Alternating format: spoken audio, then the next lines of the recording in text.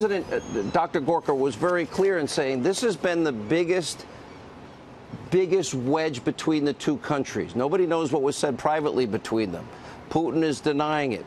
You know, the idea that he has something. But here's, I think, the most important part that we've got to get into, and that is, at some point, we need to have the specific evidence, and the double standard is glaring in this particular case, as it relates to the servers, as it relates to the emails that are missing.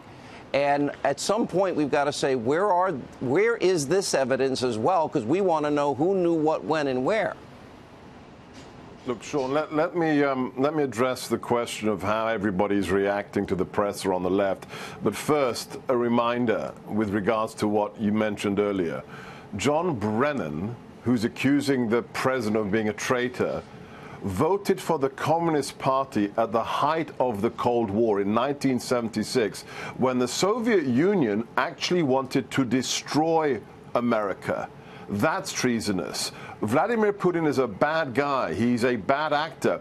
But the Russian Federation is not the Soviet Union. And as far as I know, Donald Trump never voted for the Communist Party at the height of the Cold War. So let's just put that on the record. With regard to the reactions to today's summit, it's a little bit like the Stroke testimony. You saw the unveiling of the deep state last week with Stroke's testimony. Today, you really saw the depths of the mainstream media.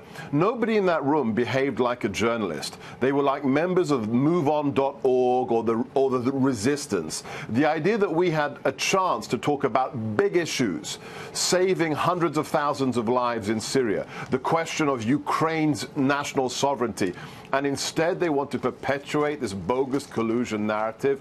They came out of the closet. There is no journalism on the mainstream media left, and it was absolutely shambolic.